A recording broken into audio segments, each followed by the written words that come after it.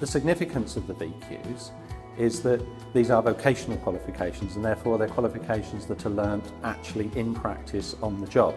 So during the time that the students are studying, when they're working at their workplace locations, we will be there assessing their abilities to actually do work on the site. And this tells your potential employers that you have real experience in the workplace, and so you'll be able to apply that if you're successful when you're applying for jobs with them.